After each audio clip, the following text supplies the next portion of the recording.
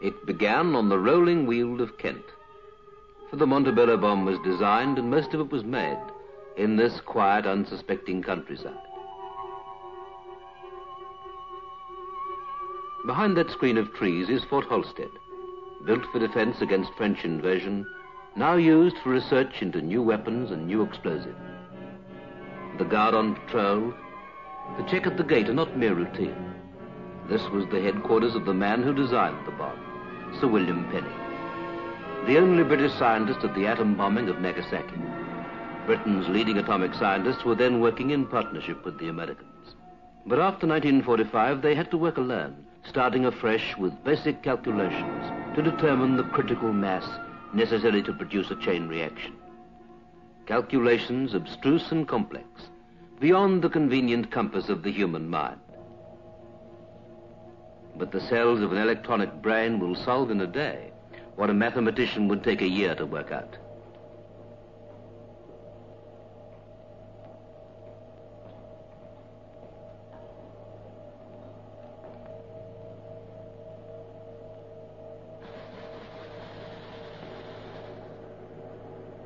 The Montebello bomb and all the equipment for this experiment were made in British workshops by British workmen.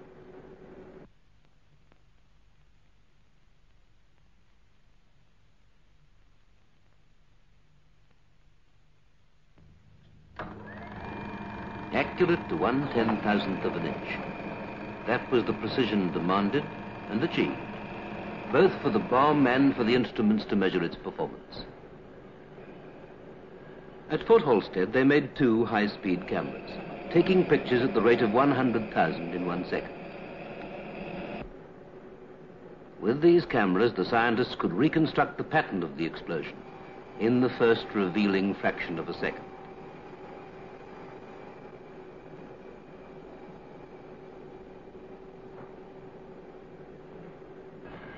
In concept and design, this camera was entirely British, and design became reality in the hands of fine craftsmen.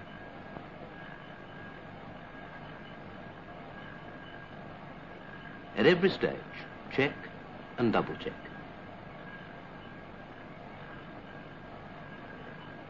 Instruments too for testing the impact of the explosion, for measuring heat, blast and radiation, for gauging the instant shaft of gamma ray and the lingering poison of radioactivity.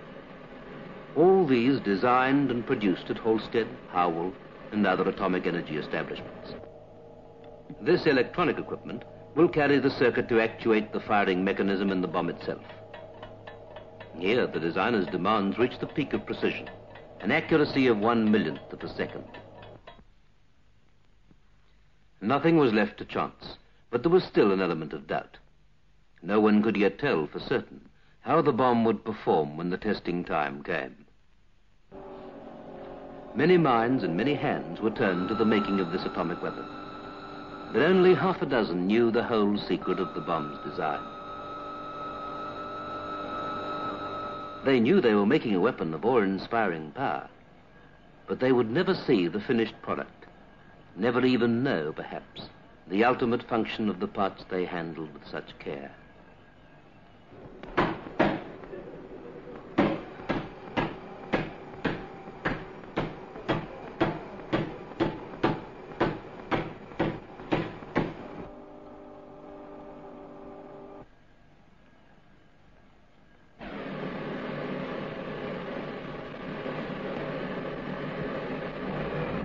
At Chatham in June 1952, the escort carrier Campania prepares to sail for Western Australia as flagship of a special squadron. Campania once escorted northern convoys, carrying supplies to an allied Russia.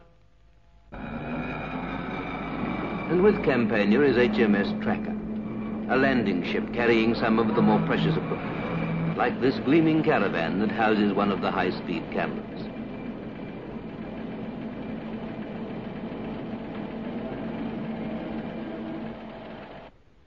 From the broad and busy Thames estuary, HMS Tracker sets out alone for the remote and barren Montebello Islands, lying some 60 miles off the northwest coast of Australia. At Montebello, the advance party is already at work. 200 Royal Engineers had arrived in April to find an empty wilderness of saltbush and spinifex. Parched and stunted, it readily burned to make way for installations and equipment. And every installation, every instrument, has to be placed by survey in relation to ground zero, the planned point of the explosion. Control points and test buildings rise from the wasteland, but the only local materials are sand and rock for making concrete.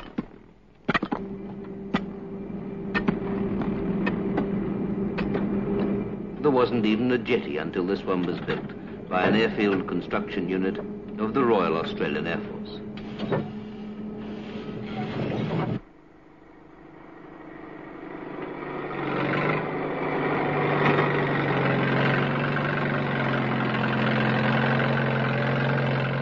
No roads either on these trackless dunes, and the task of building them was arduous and slow. Within the danger zone, they erected the familiar Anderson shelters, well protected by sandbags. And there too, they built concrete structures of varying sizes and strengths to test the impact of blast and the penetration of gamma ray. These tests would influence the pattern of civil defense against some future atomic attack. This was one of the problems Montebello would help to decide. From Montebello back to Portsmouth. There, within sight of Nelson's Victory, Campania takes on the rest of her cargo, a brood of boffins. Physicists and mathematicians, chemists and botanists, doctors and engineers, each with a positive role to play in this great experiment.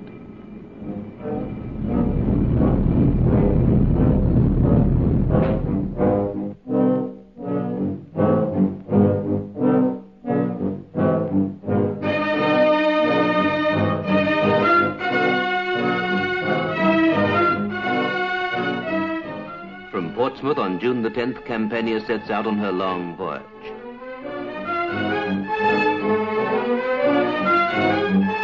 Campania wore the flag of Rear Admiral Torles, Admiral Special Squadron, the man responsible for the expedition's transport, maintenance and safety. But the Navy has a special interest in this operation. It's intended to reveal the effects of exploding an atom bomb in the hold of a ship in the confines of a harbor like Portsmouth.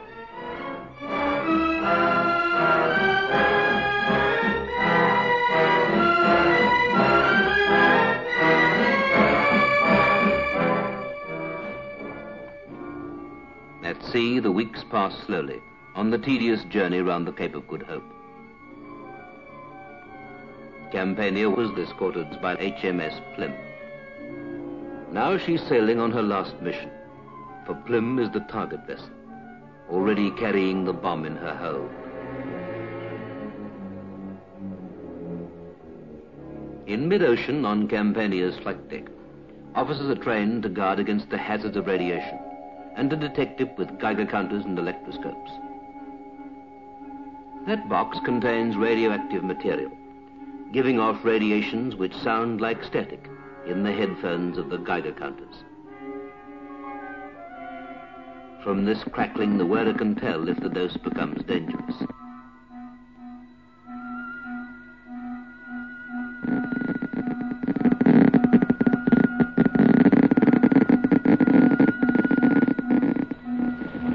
Campania carries 3 Dragonfly helicopters for rescue, for communications, and in due course for the hazardous task of flying over the target area soon after the explosion and of lifting samples of radioactive water from the poisoned lagoon.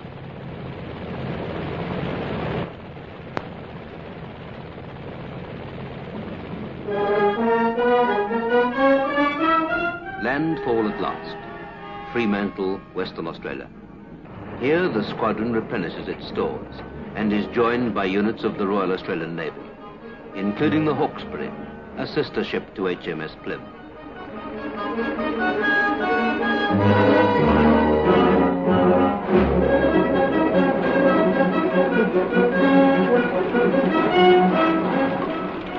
All told, there'll be 10 Australian warships on security patrol around the Montebellos.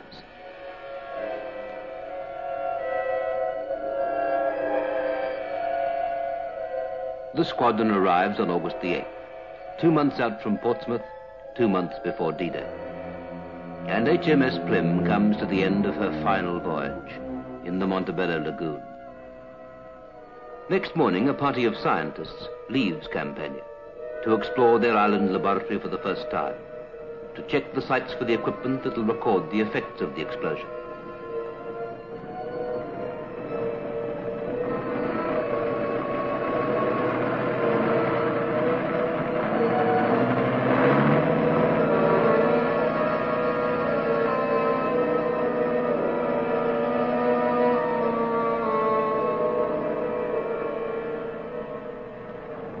In their wake comes the equipment itself, taken ashore in landing craft manned by Royal Marine.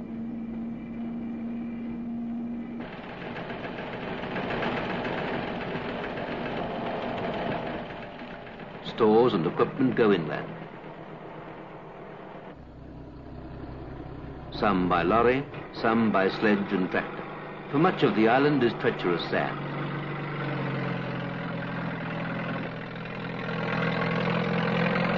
With the aid of bulldozers, some instruments are sunk in the sand as protection against blast. Others stand in the open to measure the blast itself. One gauge is simply made of empty toothpaste tubes, but most of them will relay their readings electrically by landlines that link them to blast recorders safe below the level of the ground.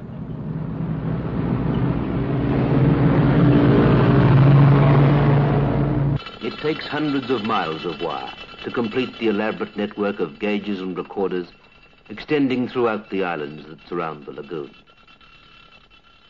Other cables go underwater to control headquarters on another island, so the recording instruments can be set in action at the last minute.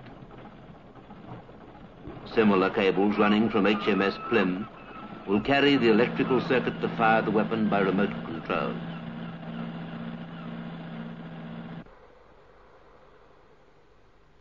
And when it's fired, these aerials will bring to control headquarters the readings from instruments within the target zone.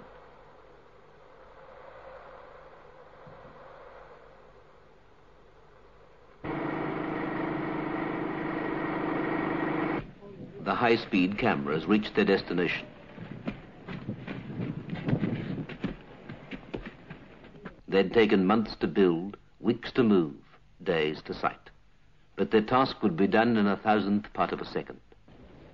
And now to HMS Tracker, the health ship, the medical headquarters responsible for safeguarding the force against the hazards of radiation. Before D-Day, thorough rehearsals for all those who'll have to re-enter the target area after the explosion. In the health ship, they collect special protective clothing and special devices to record the amount of radiation absorbed. These precautions for every journey into a contaminated zone, so great is the danger from radiation. Every man has to strip and change. They put on fine woolen underclothes, gabardine overalls, sweat rags, rubber gloves, and Wellington boots.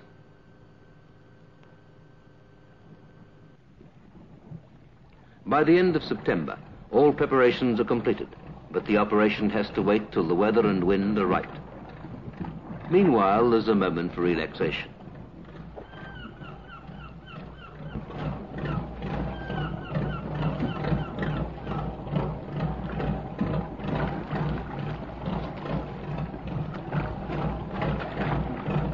This is their last chance to fish.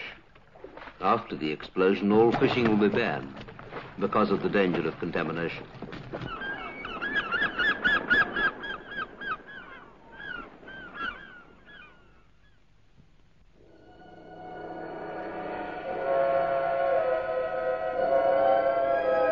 October the 2nd, and D-Day will be tomorrow if the weather is right. On shore, these instruments stand like sentinels, waiting to measure the blast of the shockwave.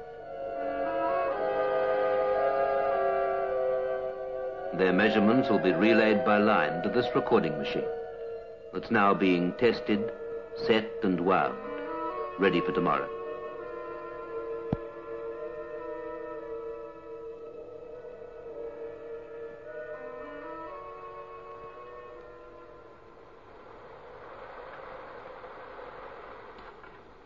The last sartorial touches are given to those uniformed dummies who'll test the effects of thermal radiation on normal service dress. Rocket projectors are loaded and primed, ready to fire through the deadly cloud rising from the target. These rockets will record the radiation in the air and reveal to the scientists how accurate their calculations were, how complete the chain reaction was. A final check on the Anderson shelters.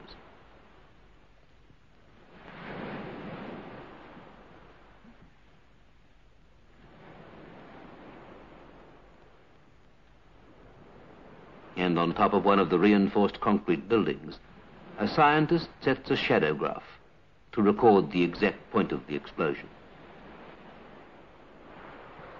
Boxes of vegetables, sweet corn, lettuce, tomatoes, melons, cucumbers and beans, all grown at sea and now set out ashore to discover how much poison they'll absorb from the radioactive air.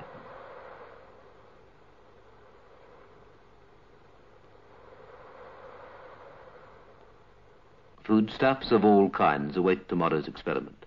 Butter, tea, tinned meat, sacks of flour, some open to the air, some packed in boxes or cartons or tins, to test the value of various containers as protection against contamination.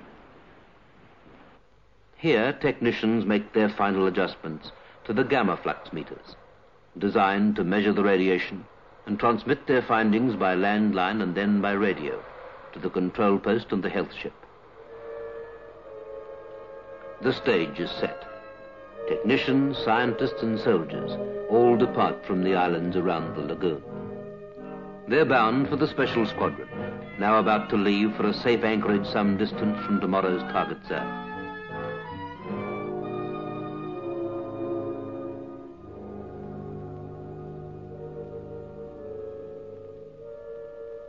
All this time, the waters round the Montebellos are patrolled by the Royal Australian Navy.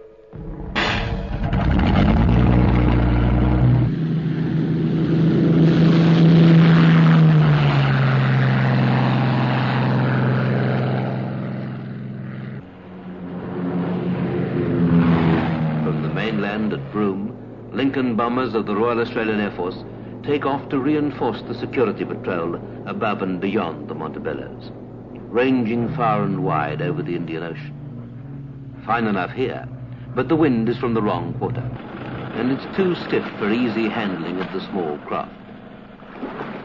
But what's the forecast for tomorrow?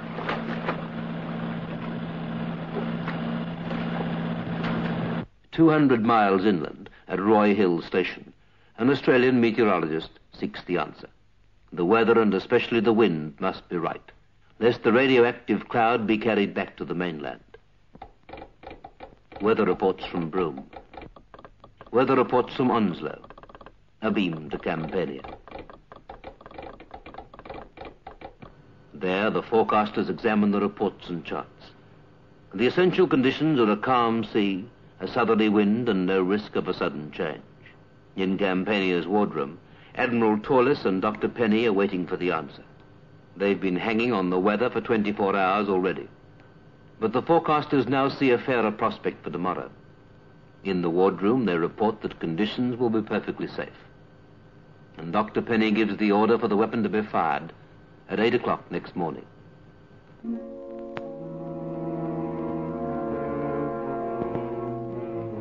Inside the secret bowels of Plym, one scientist remains to arm the firing circuit.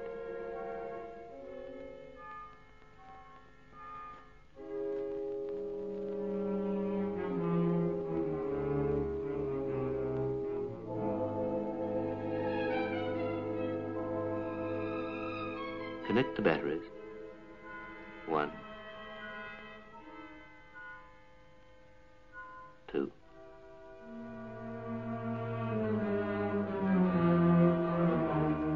Next, the switches. 1, 2, 3.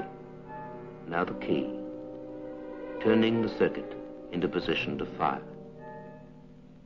That's it.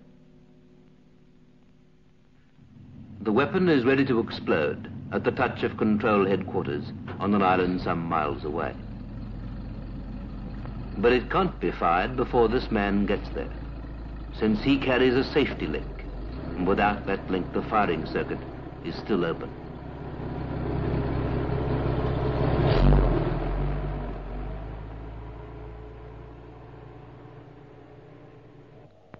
Inside headquarters, the rest of the control party are waiting at their instruments.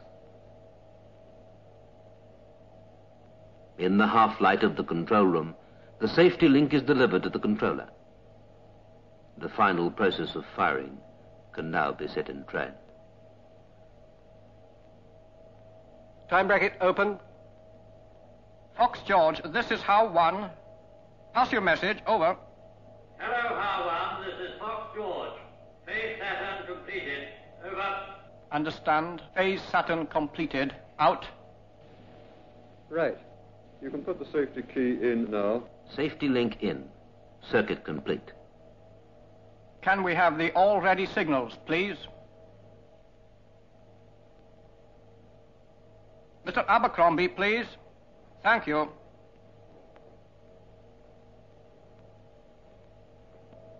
Minus 8.5 minutes.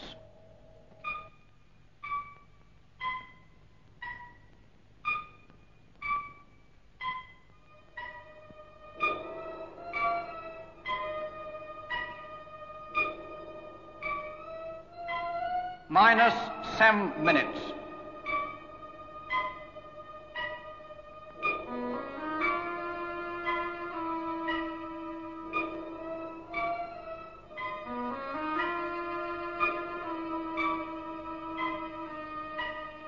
Minus 6 minutes.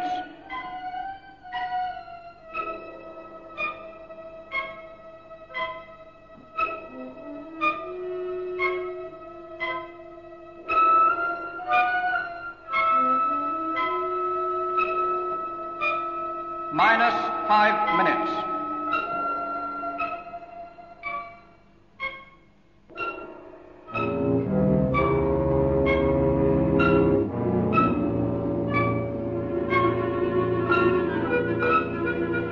Minus 4 minutes. Detector valves up.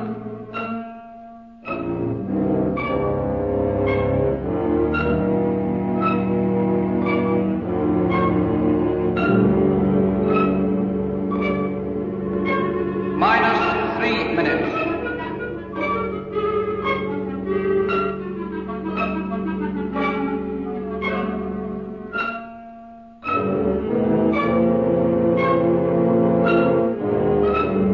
Minus 2 minutes.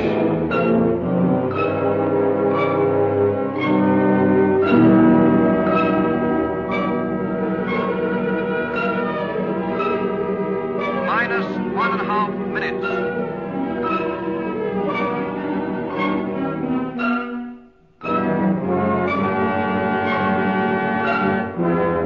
Minus 55 seconds.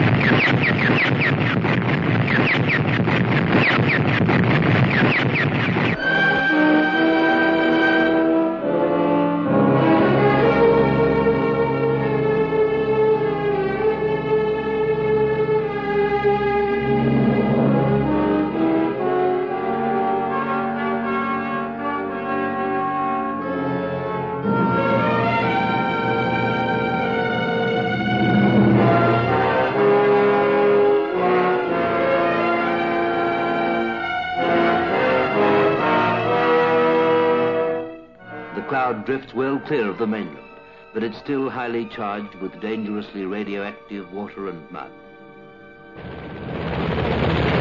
Yet very soon, 2 helicopters are taking off to bring back samples of seawater from the lagoon.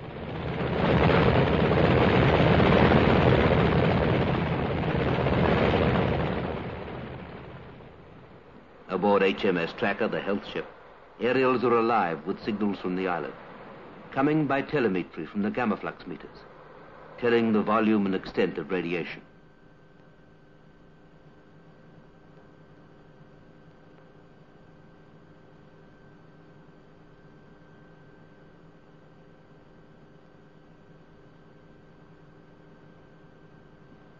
The readings appear on a radar scope, and as they come in, each one is plotted on a map of the islands, building up the dread pattern of contamination that will linger for weeks and months.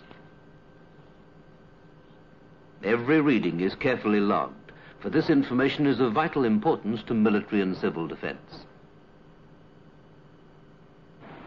Tracker sails uneasily and cautiously towards the contaminated waters. From the lagoon, the helicopters return, carrying their dangerous samples at a safe distance, to be neatly dropped on the deck of the landing ship Zeebrugge.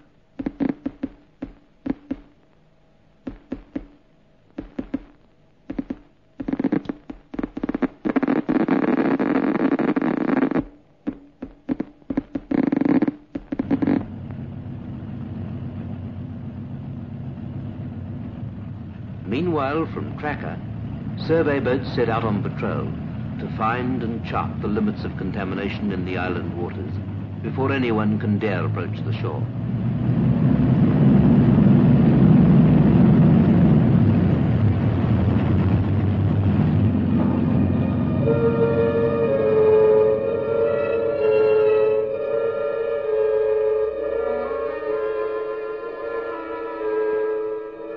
In due course, recovery teams land on the stricken beach.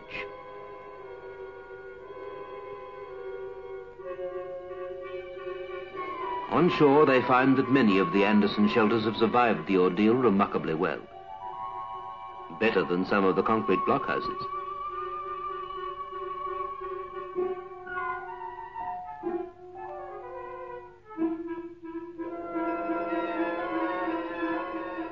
This electronic recorder had registered and transmitted its vital message in the first millionth of a second after the bomb burst, and before the blast destroyed its housing.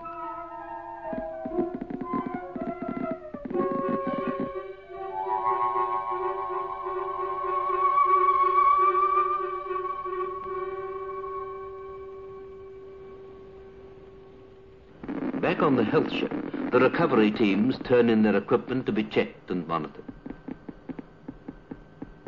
They report that the Montebellos are still hot, still dangerously radioactive, from the fission product spread by the bursting bomb, the bomb that produced this fearsome explosion.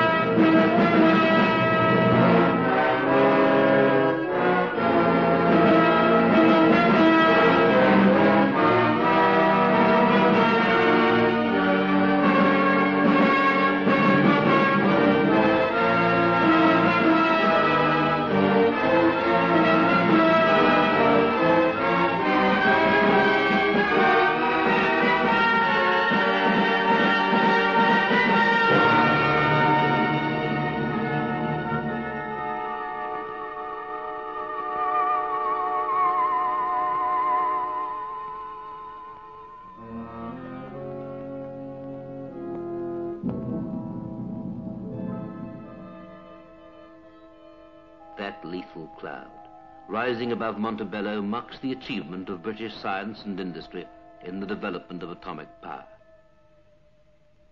But it leaves unanswered the question, how shall this newfound power be used?